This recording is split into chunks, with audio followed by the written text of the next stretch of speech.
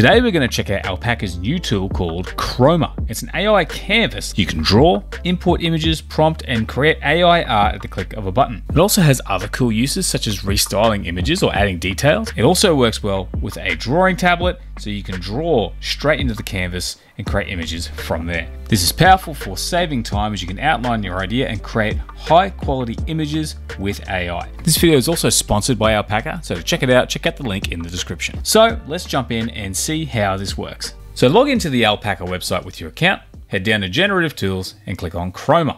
When you land, you're going to get this example image on the left, which you can use, or others on the right, along with this sample prompt.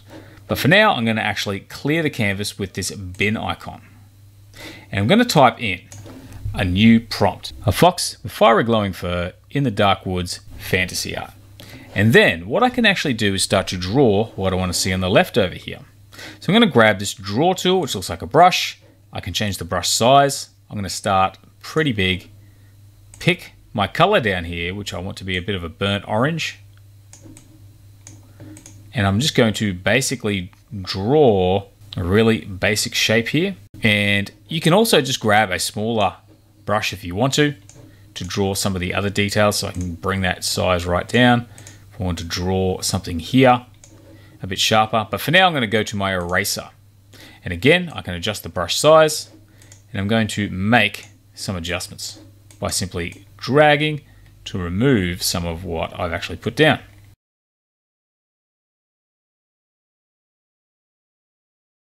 Come back to my draw tool and draw in a few other little details.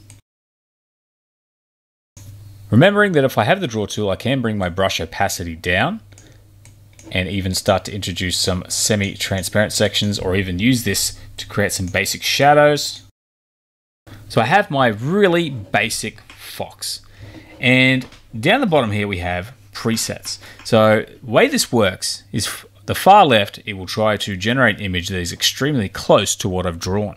The far right gives Alpaca the most freedom to generate something using that as a reference, but it'll still kind of keep the layout more or less the same. To show you just how powerful this is, I'm going to click on Wild first to give Alpaca the most freedom, and I'm going to generate that image. Now in this particular instance, it's actually confused the front from the back. It is a pretty poor drawing, but look at the quality of the artwork it's created. It's actually kept the 2 feet in front, 2 feet at the back, and followed the layout. So if I go to Creative now and Generate, it's followed it probably a bit more closely. So you can see how we get a result that is a bit closer to what we drew. Now, when we go back to Controlled, these two options are designed for more detailed drawings, but I'll show you how closely it follows. You can see it starts to get a little bit simpler, and down with Pro, almost a little too simple. And you'll see that the fox is actually really simple and almost very much like the drawing I created. But I'm going to cut away for a second and show you some examples of how you can use this more precisely. One of the ways you can take advantage of these Pro and Controlled settings is to draw a very highly detailed image on the left and simply take it to the next level, draw as much as you can, and then enter your prompt, and you'll get something that lines up really close to it, and you'll have a lot more control over the output. And you can experiment with Pro or Controlled or different styles within your prompt to see what you can get. But I also had a ton of fun by importing old drawings and digital art that I created in the past, and using Pro and Controlled, I was able to get some interesting outputs based upon that artwork. So I highly recommend, actually, if you have anything, scan it in or dig it up and pop it into Chroma to see what you can make out of it. However, you can also think a little bit outside the box. I actually took my logo, imported it into Chroma, and I kept it on the really tight Pro setting so I could get the logo looking pretty close. I was able to generate some backgrounds behind that logo and take that a step further as well. So it's not just about artwork, it's also a great tool for design and any ideas you have visually. But let's jump back into the tutorial. Now we're back with our simple fox. But notice how the background is looking pretty good. That's because we have nothing added to the background. It's transparent, so it uses a bit more freedom in that space. I'm going to come back to Wild, but I want to show you something that if you need to change the background color, you can do this without it affecting the image. So the way it works is if I come to background fill, if I need something, say I'm drawing something that is black and I need a white background because it's hard to see against the gray, I can give it a very light background or even a gray background and it won't actually impact the generation. So if I hit generate, you'll notice it hasn't impacted the background. So that's a handy tool for drawing, but it doesn't actually negatively impact the image. So I'm going to bring the background fill back to like a dark gray. So you can see how with our brush, we can draw onto the canvas. Our eraser, we can erase, but with our select tool, we can take things a step further again. I can select certain elements. I can rotate it, although I've selected one of the shadows. Select various elements, move them around. Now I have the mouth. I can make it bigger if I want to. I can rotate it, and I can basically move bits and pieces about. So maybe I want to get rid of this white tip on the tail. I just click delete and it's gone. Another thing I can do is I can still make changes to my drawing. Grab my brush size, get a slightly lighter color, and start to add, if I put that opacity back up, start to add in some details here if I want to have a little bit more influence over the image. Again, this is pretty rough. We generate, and now our fox is facing the right direction. The other thing we can do too is instead of fantasy art, I can say a realistic 3D render, change my prompt, hit generate, and now it's changed the style again. So what if I make a mistake? I grab my select tool and I accidentally move the body.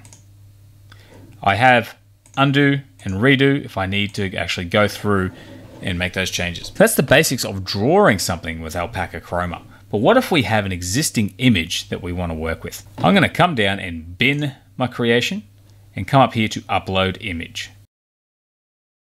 I'm going to choose this Muay Thai fighter I drew a few years ago. I use it quite often in my videos. And I'm just going to size him up. Now, keeping in mind, if I use these side panels, it will stretch. So I want to sort of grab these corner blocks to resize proportionally. I come down here and change my prompt. A powerful Muay Thai fighter wrapping his hands. I have my image in there.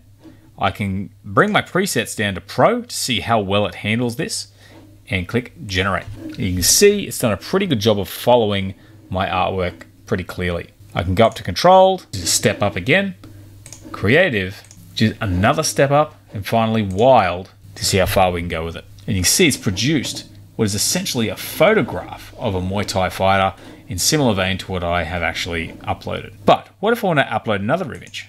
This time I upload my logo, which is a transparent PNG, and I can actually put transparent PNGs of objects onto this image. Now this is a logo, it's probably not the best thing to use, but if I bring it back to Controlled and I add anime style art, white logo, top right, and generate, I've got my anime style art and I've got my logo top right hand corner. Now keep in mind these presets here are actually just presets for these settings on the left. I can come down here, play with the freedom and the detail, bring up the prompt influence, and work on my own specific sort of combination of these things. So these are from left to right. That is less freedom by Alpaca, more control from your image, across to more freedom from Alpaca. But this allows you to play with that a little bit more specifically. So let's generate again. We get a different result once more. Now I'm going to come back to Wild, generate again. Because I chose anime style, it has a bit more of a visual style to it. And let's say that is the image I want. I can come up here to my 3 vertical dots, download the generation output, which is this image on the right, or I can download the side-by-side view. So this is our single image we were able to download, and this was our side-by-side, so we can actually keep track of the before and after if we want to show this artwork off anywhere else. But here's something that is also pretty cool. I'm actually going to dial it back yet again to Creative, and I can actually click this arrow and it will pop that image into the left-hand side. I can move it around and reveal the old image if I want to. For now, I'm going to go undo, and I can come back to Controlled and regenerate. And you see it's actually gone a little bit crisper and gone a little bit further down the rabbit hole. And I like the idea of doing that, clicking across, regenerating, and you can slowly create iterations of your image by bringing them across and doing the same thing again. This time we'll go to Wild, generate, and you see we've got something a bit different again. Now, another thing you can do if you want to clear the canvas is you can go through these input examples. So if I click on this one, it gives me a prompt and I can actually just go ahead, start creating images straight away and see what Alpaca produces. But here's where things can get interesting. If I click on this example, close-up portrait of a knight, a castle in the background, Unreal Engine. The background is transparent. So like I said before, Alpaca will actually fill that background with has a bit more creative freedom where there's nothing drawn there. So if I go to creative and render, you see how it's created the castle in the background. And because I've given a bit of creativity, we've got this really awesome looking image of a knight. But what happens if I change the background? And you can see it says Unreal Engine, which is why we've got that 3D look. So we've been able to change the style of this image from left to right. But what happens if I change a castle in the background to a futuristic dystopian city in the background? The knight looks much the same, not exactly the same, but then we have this more futuristic background that matches. So that is a pretty cool example of what you can do with this platform. But moving on with the examples, you can see we've got another one here with a whimsical house on a cliff, soft mood, fantasy, again, controlled, and that looks pretty good. Crank it up to wild, and you get something a bit more detailed. But you can scroll through and have a play with these. We've got a kid's drawing here, but there's one more I want to show you, which is this. It's an octopus with a transparent section in the middle. Now, by default, if I generate this with the current settings, it produces an actual octopus. Now, if I change this main subject, we have the seafloor 3D animation, and I put down in here a futuristic scuba diver with large cables floating around, and hit generate, it will actually still fill that space with my prompt. But notice how it's fit inside that little area there.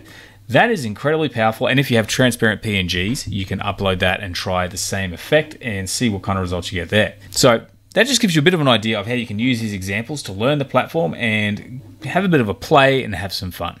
Now, we'll also have a few tips and use cases for this tool. I'm going to start off, once again, we have a blank canvas.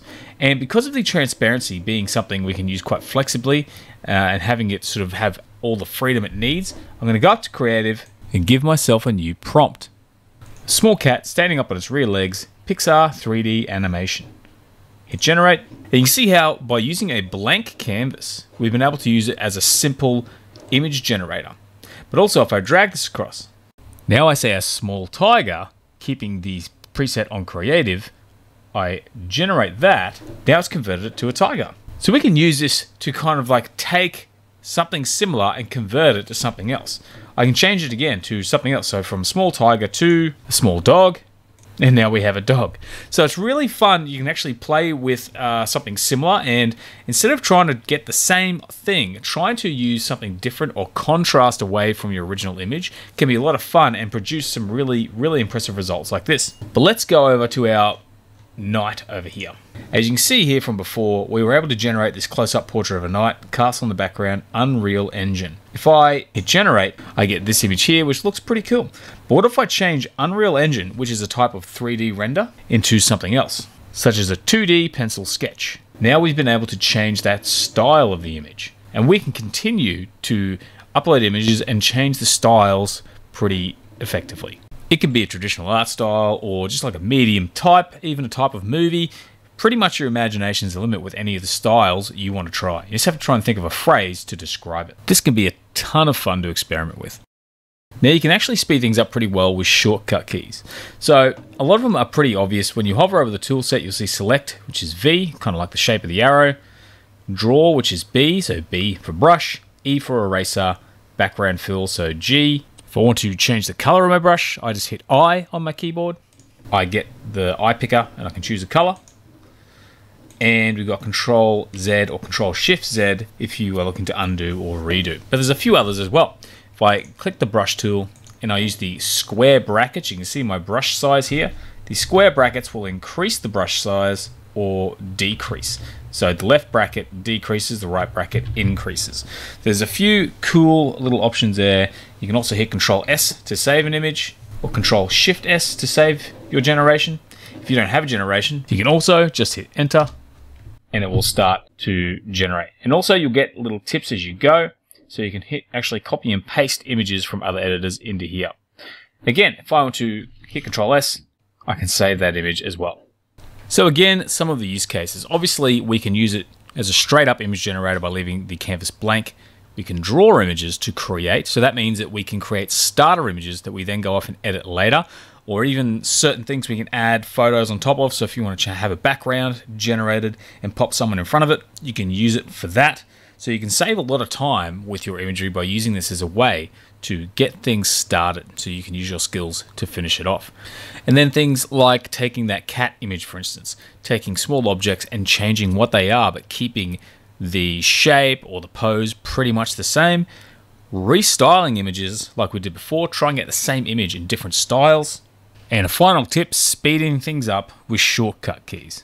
And you can take these into Photoshop, and because these images are like 1023 by 1023 pixels, nothing's stopping you from using the Alpaca plugin to go into Upscale, popping it up to 4x, generate, pop that upscale into a new document.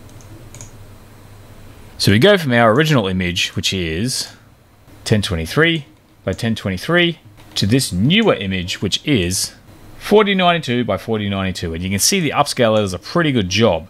So you can actually combine the Photoshop plugin with Chroma to create some awesome images. And then you can do what you want with those images and edit them from there. Now you can do this all for free, with 100 generations per day on the free tier, or you can pay $10 a month for unlimited generations using Alpaca. And because of the fact that it integrates with Photoshop as well, you don't have to use Photoshop to create the imagery, but it is the ultimate companion for any digital artist out there. So check out Alpaca, use the link in the description. Now I've been talking to these guys, and there is a whole lot more coming to make this even more powerful. So check it out today to get ahead of the curve. Otherwise, I hope you found that video helpful. And if you did, please consider giving it a like. Otherwise, have a great day. I hope to see you again soon.